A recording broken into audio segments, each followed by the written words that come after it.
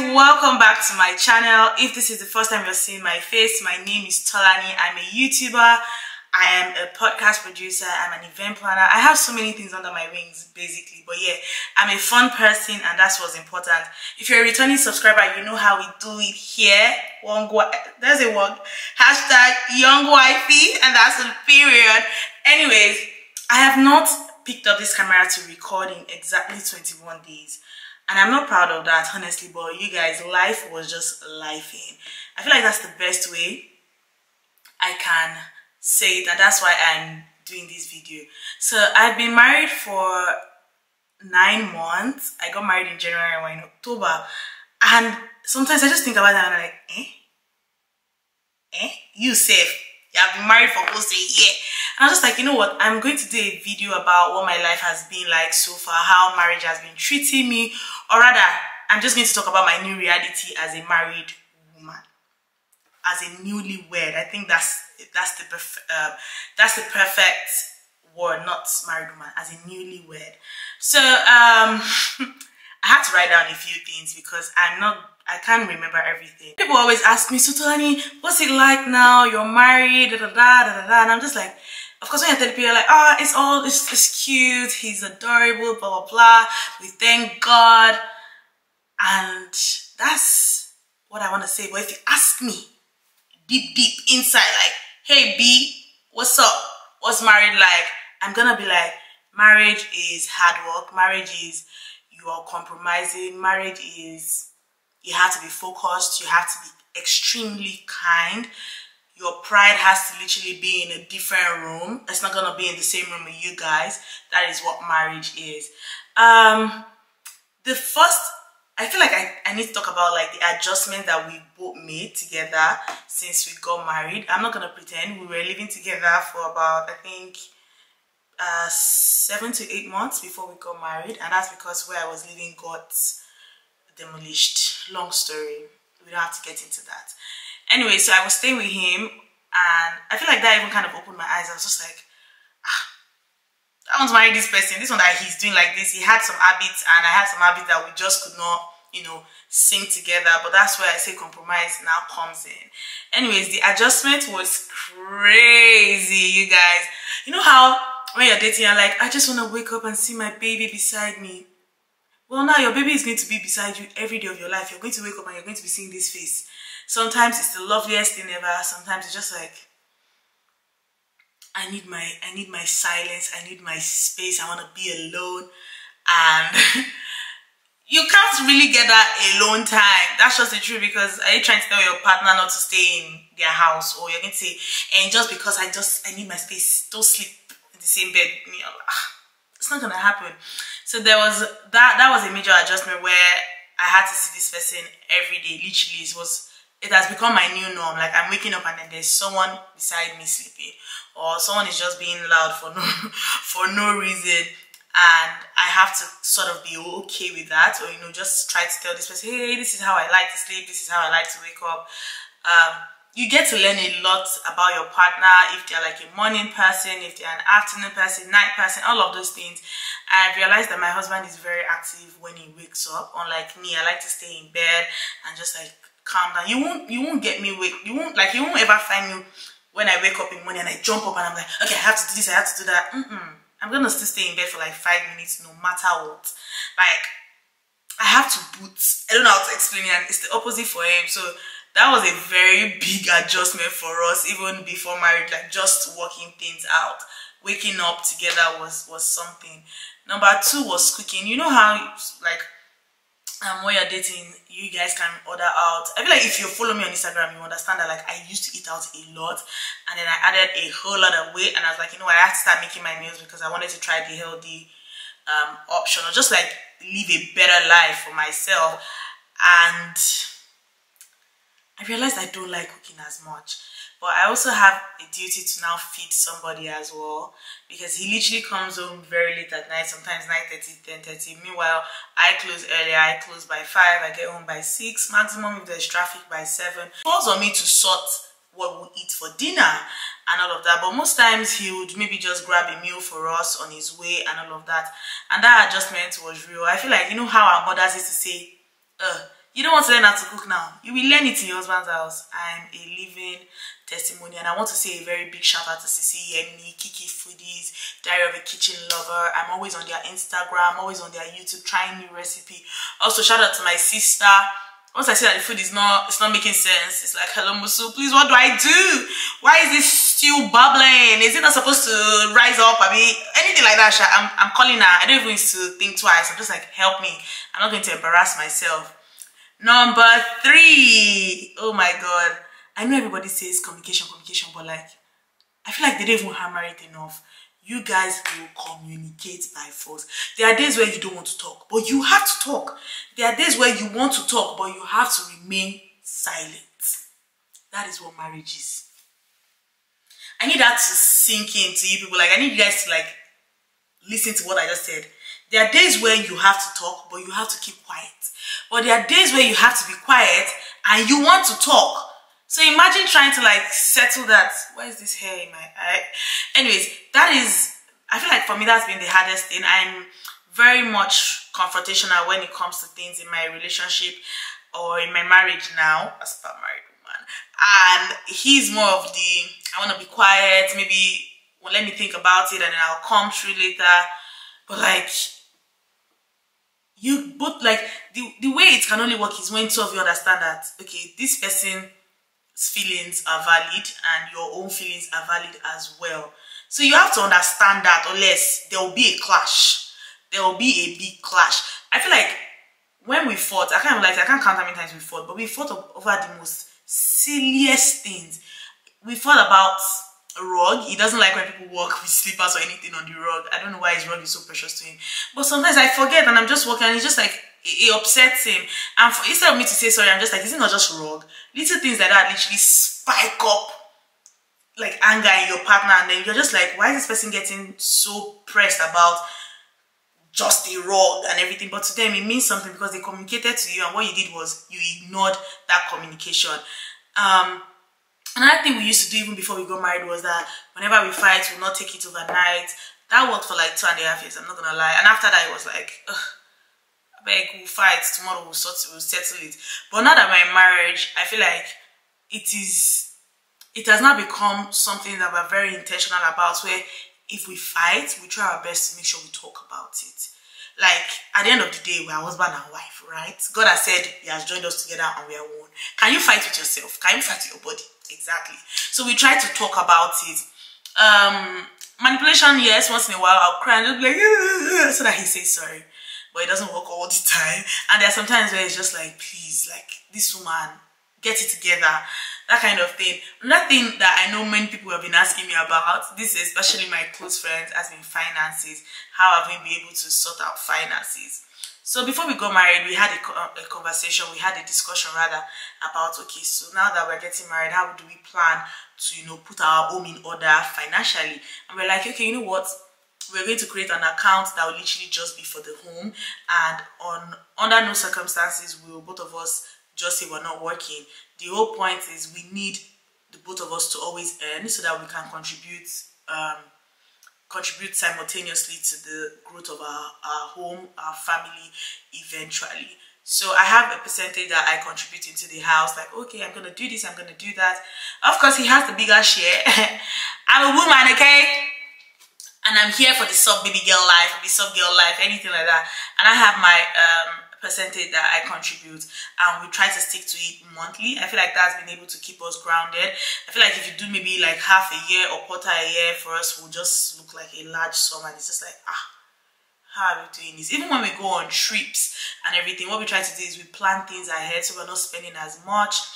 I can randomly just go on a travel website and just see what flight tickets are like, and be like, okay, you know what, if we book this flight 8 months prior, we'll be saving 500,000. So you understand, ways like that for us to, like, you know, cut costs here and there.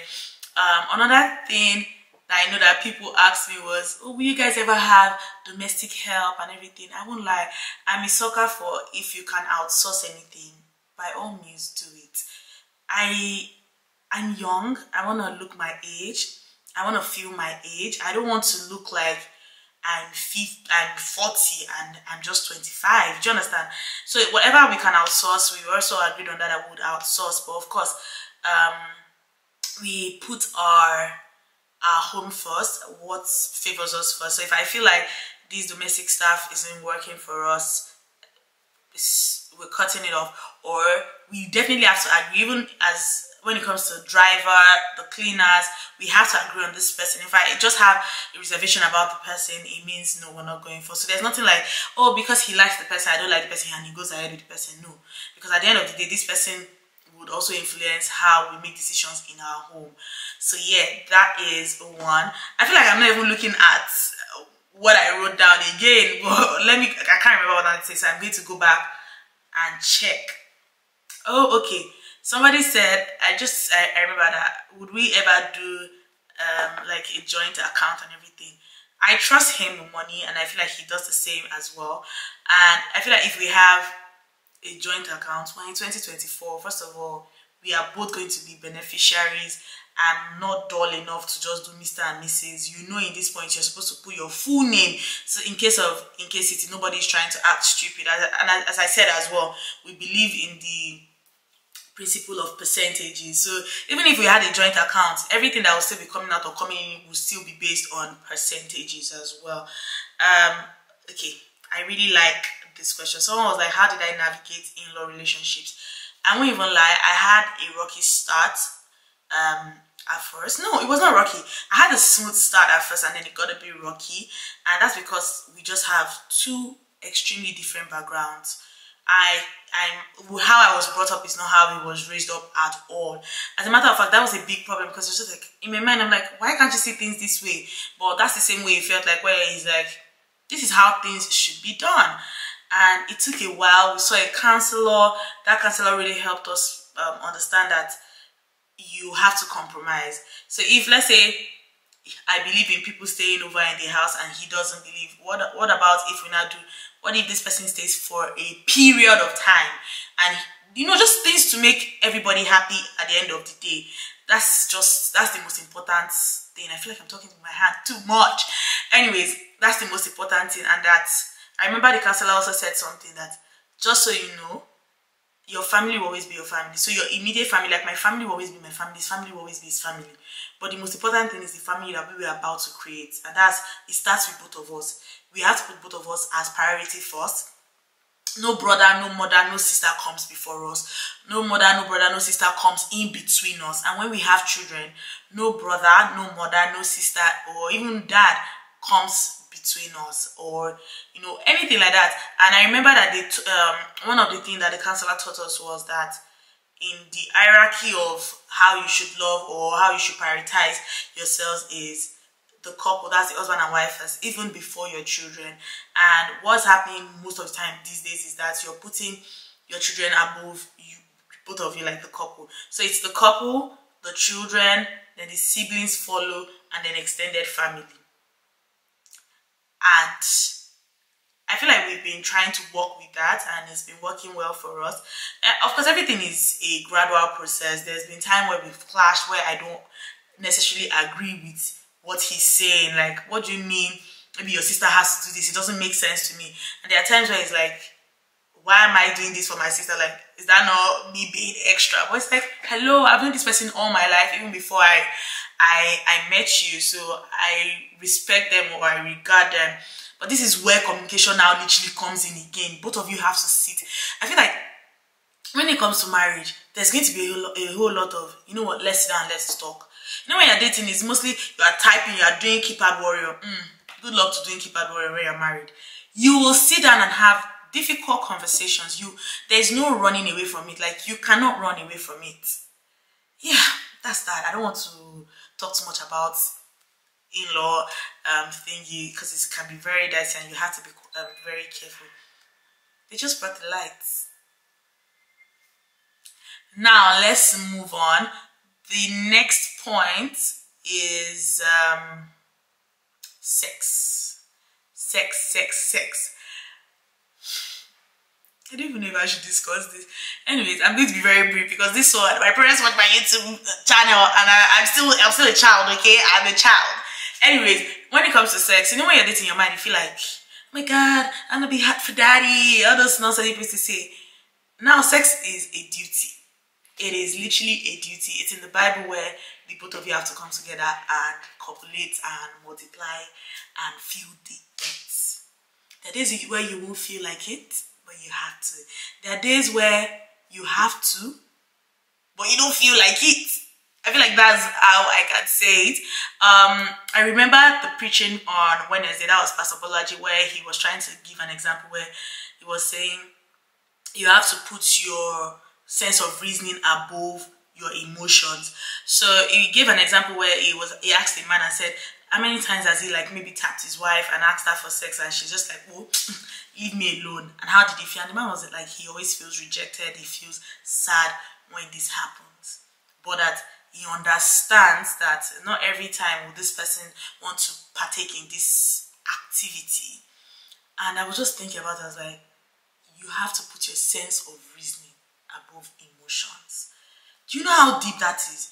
It means that if you are upset about something, like you're angry, you have to think about what your partner will feel before you even react. It's hard, I'm not gonna lie. It can be very hard because like I'm talking about myself. Like, who cares about you? Like, let's focus on me right now. Do you understand? And that just made me, you know, go back and say, you know what, I'm going to now approach things in a different manner. It really resonated with me, and I feel like it will help someone out there too as well. Always put your sense of reasoning above your emotions, and life will be easy for you. Another thing that I'm going to say, and I feel like maybe I'm just going to round up this video with this point, is basic respect. Basic respect. It goes a long way. Most of you will respect your boss to the fact that, to the point where you are even scared of them, but you cannot respect your partner. Your partner is your friend, your best friend, everything, but like that basic respect must be there. Once this person becomes your husband, you're about to say that's the crown on your head. How will you treat your crown? Of course, you want to pamper it. You want to, you know, make sure it is well kept. It looks nice. It's shiny. That's the same way you should treat your partner. And I'm not talking about the woman now just making her husband feel good. The same way, your man should always want everything best for you. Make sure that, like, in your career, you're acing it. Be there to help you. I feel like there's no way you'll be in marriage and you don't even have a good understanding of what your partner does. So like now, I produce podcasts, I plan events. My husband has a very good idea. Like, I feel like if I can't make it up to my work, I can give him a call and be like, I can't do this, can you help me? And he knows what to do. And same goes for him. He's a businessman. I have an understanding of what his business is about and how he runs. So if he's not up to it, then he's like, Torani, I need help. I know what to do. I'm not lost. So yeah, those type of things are very important. And I feel like I've said a lot, and I've not said a lot at the same time, but yeah, this is where I'm going to end this video. I hope that from what I've shared, a few of you out there will just be able to pick things and forget that it's about marriage now. It can literally, you can replicate all these things I've said even in your relationships or courtship. I hate the word courtship. I feel like it just sounds like what people in the 80s would have said. Anyways, everything I've said in this video, you can replicate it in your relationships today, and it would lead to somewhere nice. Yeah, I wanted to say something, but I don't think I should say it. I know that there's some, I don't want to use that word. What can I use? There's some men that just, you know, no matter what you do, their head no day there. And there are some ladies that when you look at them, you're just like, what a waste of time. I am praying for everybody that is watching this video now that may we not meet anybody that will waste our time. May we not meet anybody that will have zero potential but will be blind to it. May we not meet someone who will not love us for who we are. And may we not meet someone that will only see the faults in us. In Jesus' name we pray. Amen. Can I even say amen? Amen. Alright, thank you for watching this video. If you learned a thing or two, please drop a comment in the comment section. I want us to talk in the comment section. I really love it when you guys drop comments. It makes me feel really good. I feel like I have a community that way. Don't forget to subscribe. Don't forget to like. And yeah, I'll see you guys in my next video. Bye.